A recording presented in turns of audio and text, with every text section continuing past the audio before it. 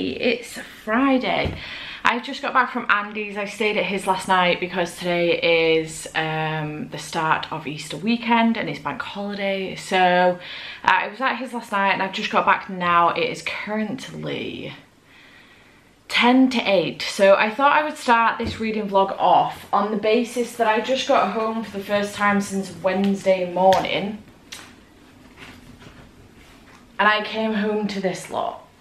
So I thought we could do an unboxing to start the vlog off, because why not? So I did obviously get some candles from Becca.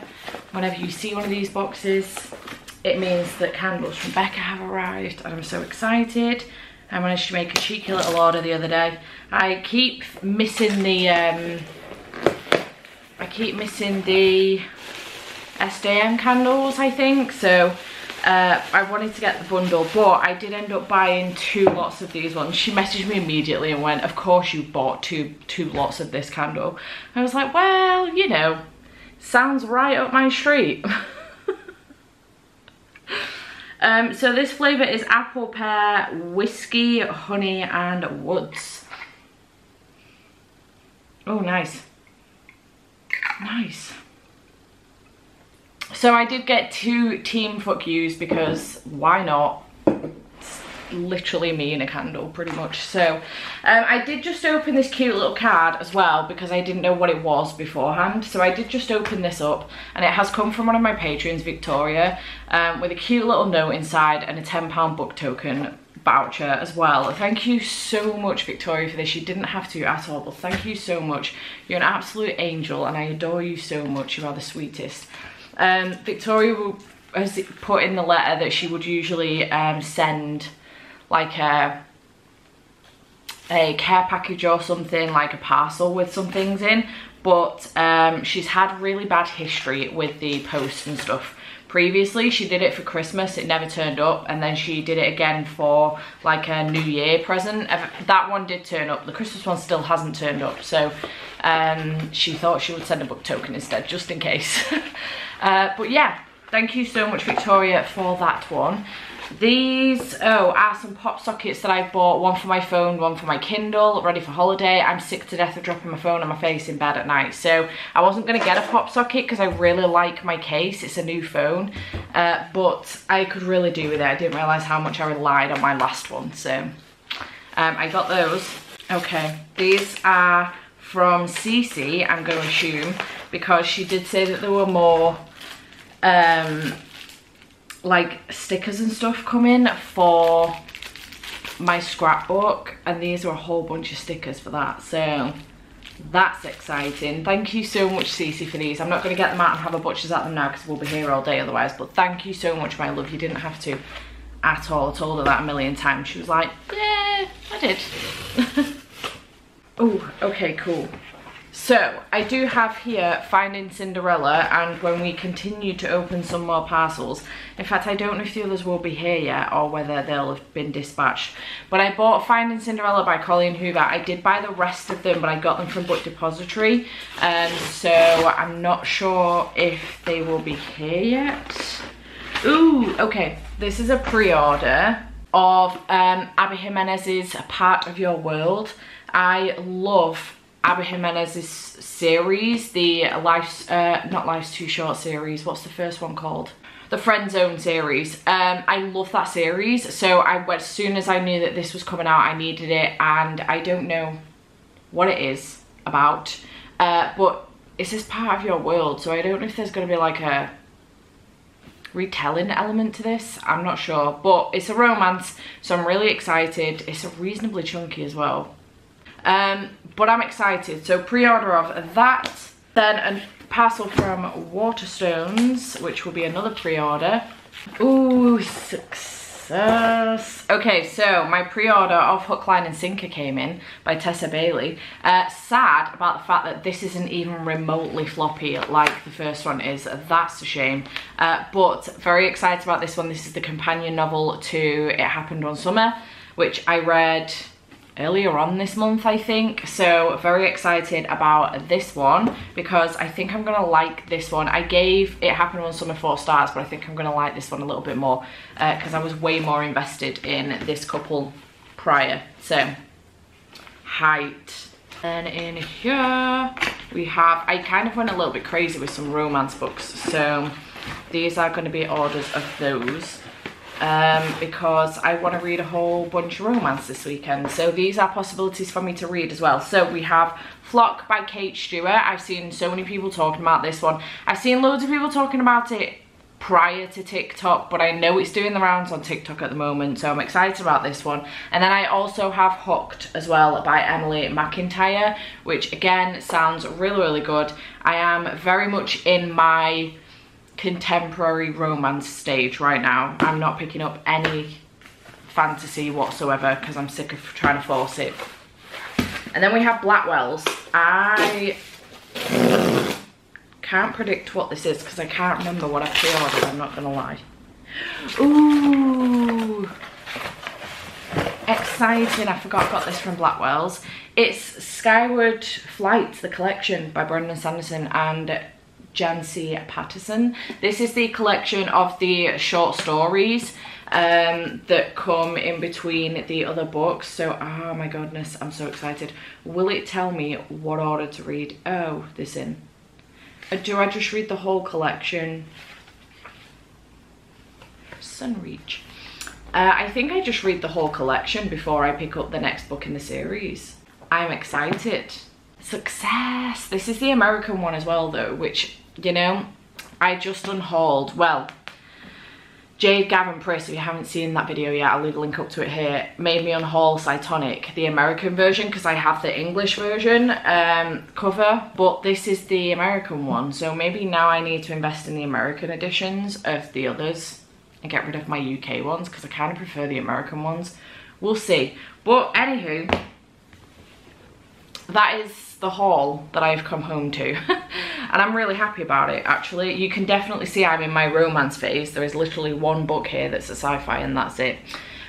So yeah, I am excited to get some reading done this weekend. I'm going to my parents' on Sunday for Sunday lunch and stuff, with it being Easter Sunday and whatnot, but I am excited about getting some reading done, so I'm hoping to get quite a bit done. I've got Patreon spins tomorrow from 12 PM. I don't know if I'm going to get much reading done tonight because I've got such a blasting headache. It's been mithering me all day. It's so annoying. I didn't have one this morning, but all day since this afternoon it's been really mithering me and it's painful, so I'm going to stick a Cool and Soothe patch on and I might even just go to bed. But yeah, I am planning, I don't know what I'm planning on reading, to be honest, but these 4 books have caught my eye very heavily, and I think maybe an order of what I would want to read them in, it would look something like this. So the first one we have is Dating Dr. Dill by Nisha Sharma, which I'm really excited for. It's just come out and I'm really, really hyped for it. So I'm very excited about that one, and it's blurbed on the back by Tessa Bailey as well, who is one of my favourite authors, and on the front by Emily Henry, another favourite author of mine. So I have that. And then we've got Flock by Kate Stewart, which you've just seen me open. So I'm really, really intrigued by starting this series. So I have that one. Then I have Hooked by Emily McIntyre, which again, you've just seen me open. And then I have Lucky Leap Day by Anne-Marie Walker, which came a couple weeks ago. So I haven't read Happy Singles Day from Anne-Marie Walker, so I'm hoping that they're not connected. I'm hoping that it's just, that's the first book that she came out with. But that's another option as well. So yeah, I'm planning on reading some romance. We'll see what happens. But for the rest of the evening now, I'm just going to kind of chill, possibly eat something. I know I should, but I'm not particularly hungry. I just feel really sick with this headache. So I don't know, I might just go to bed. But yeah, I'll update you tomorrow on what my plans are. I'm hoping that if I go to bed early enough tonight, then I can get up a reasonable time tomorrow and start my reading before my sprints start at 12. So I will just keep you posted and let you know how I'm getting on. But I thought I would open this vlog up with an unboxing, and yeah, I am gonna go because I don't feel very well, I'm not gonna lie. And I will see you in a little bit.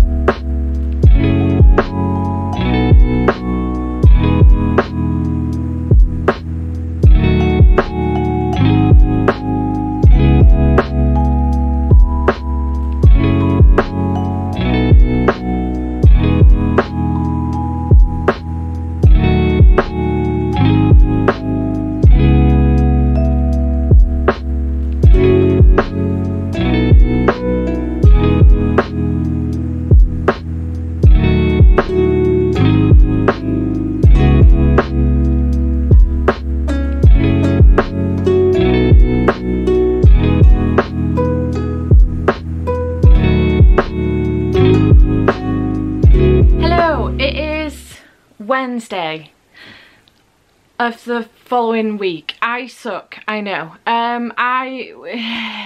It is what it is. I decided to extend this reading vlog because I didn't get much reading done at all on the weekend, so we're going to extend it. I've got a couple reading updates, but first I want to unbox this Owlcrate Junior box with you because I have been sent it and I want to know what's inside.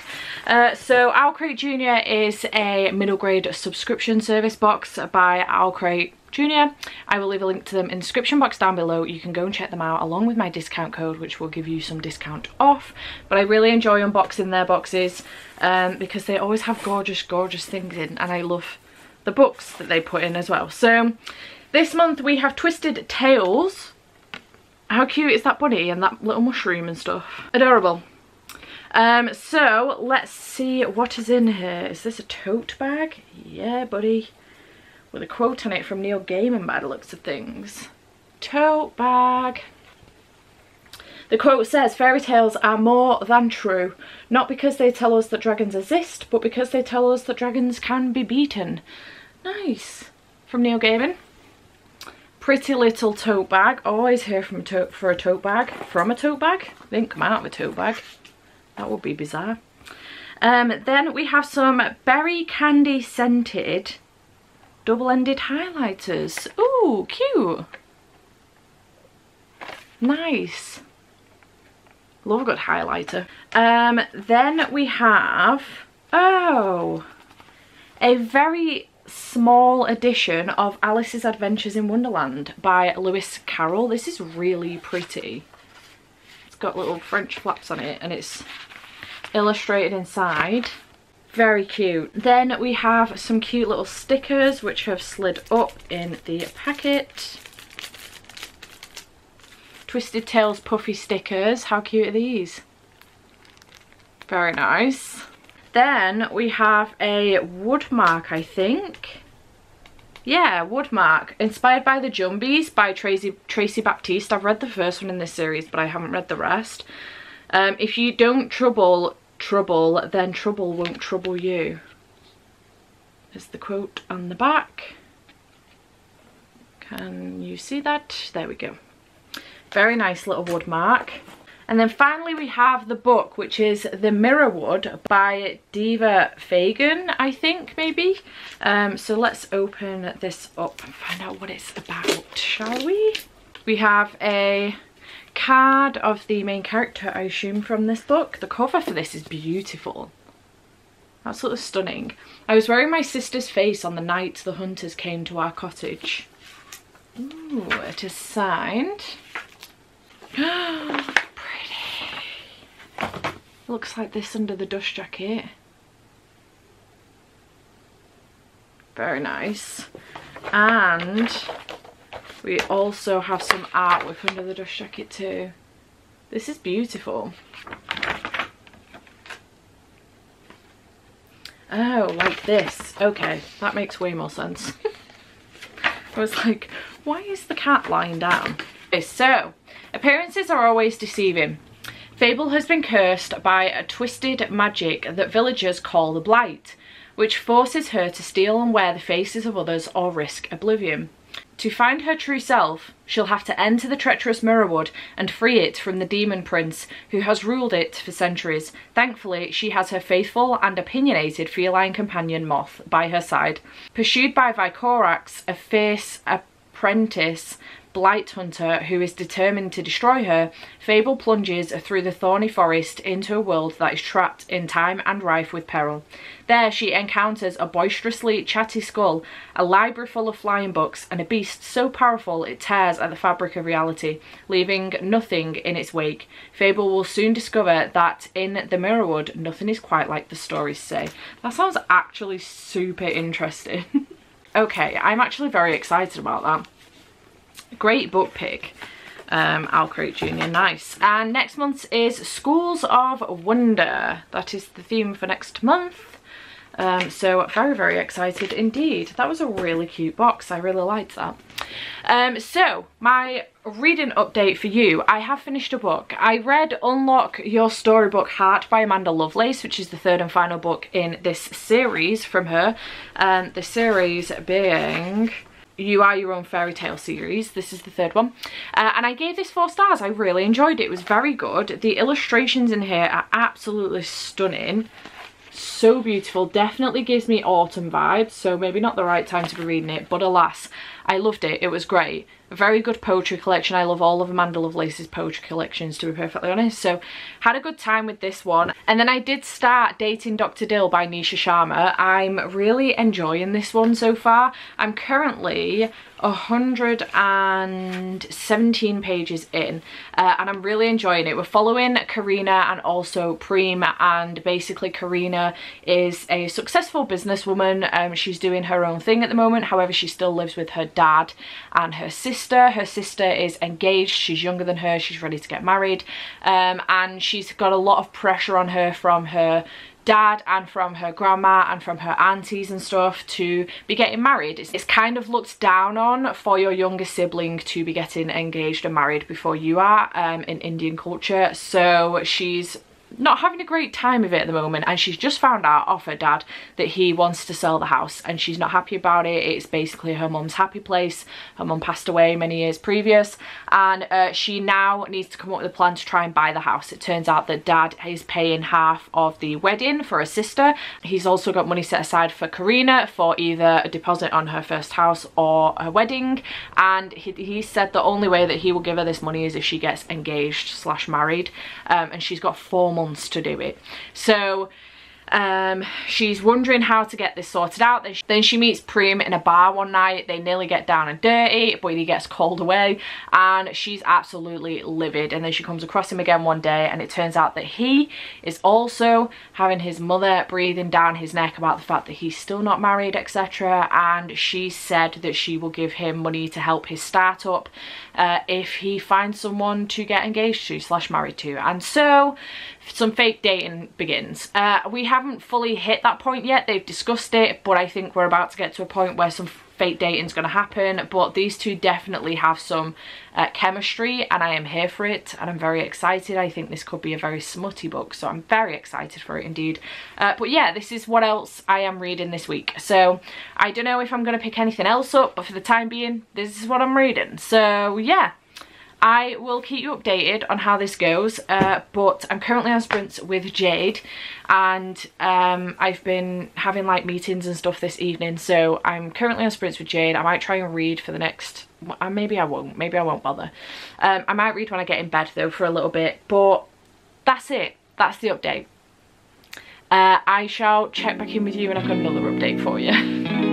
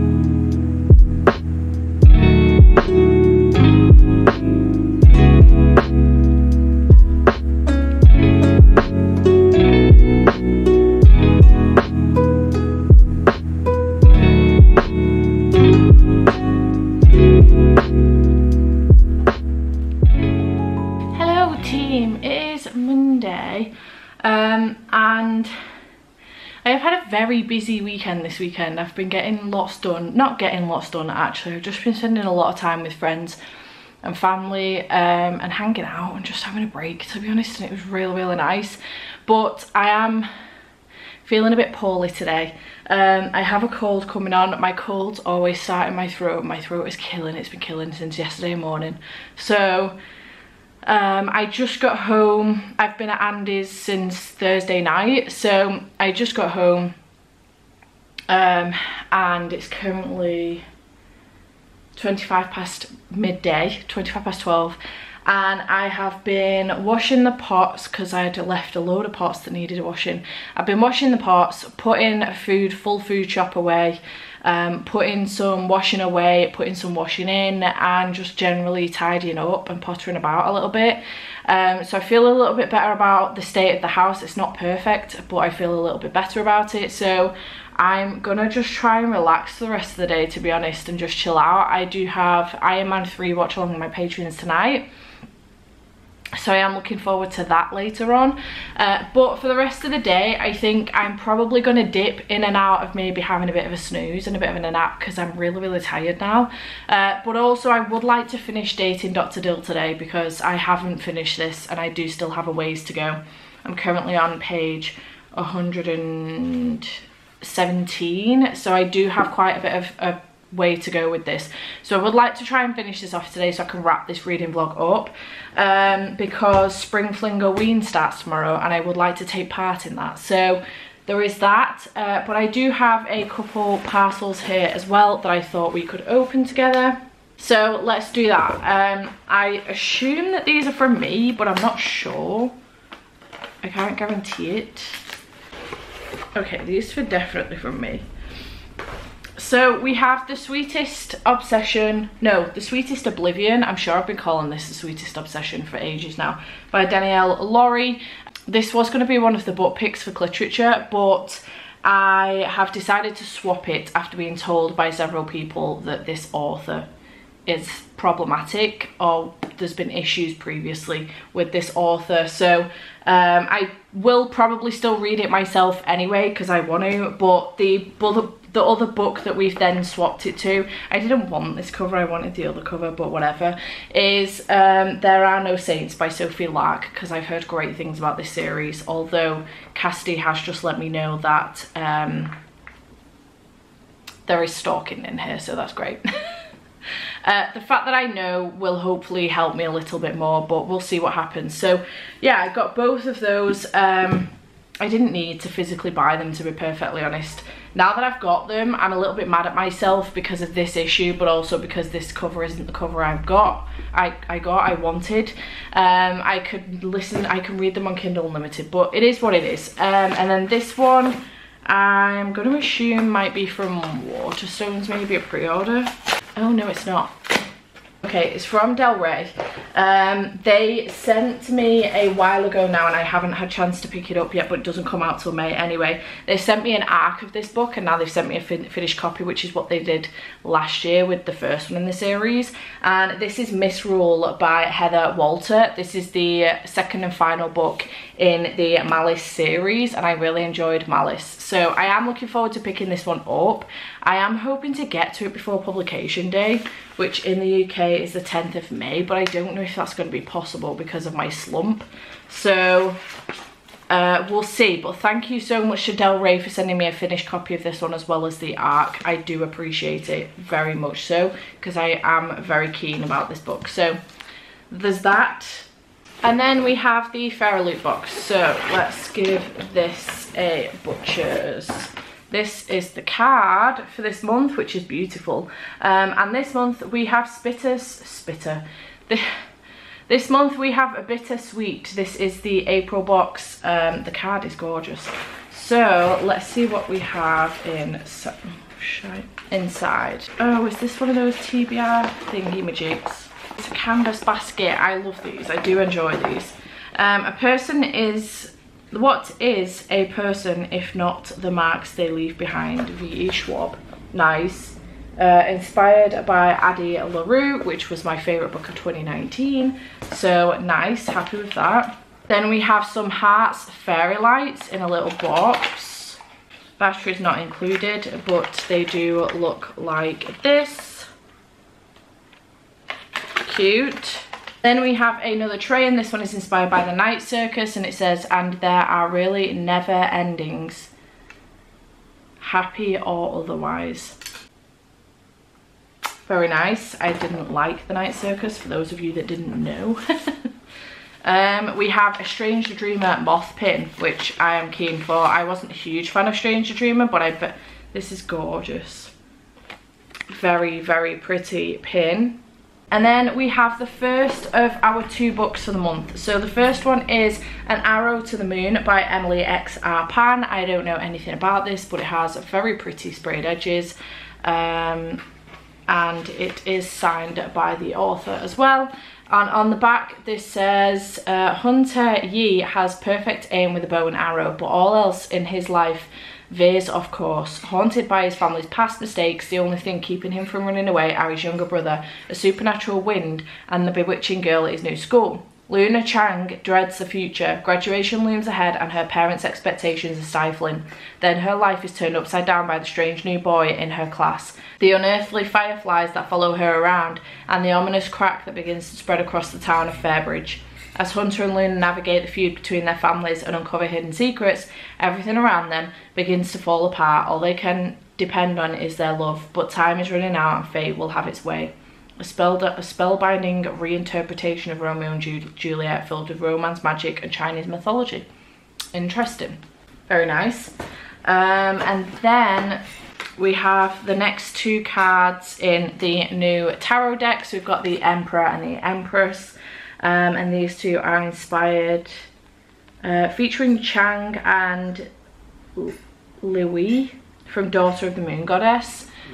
So very, very pretty indeed. And then the book, we have the matching bookmark as always, the Fairy Scoop, which I'll go through in a second. We have a gorgeous, ooh, that is really pretty. We have a gorgeous Dear Author letter.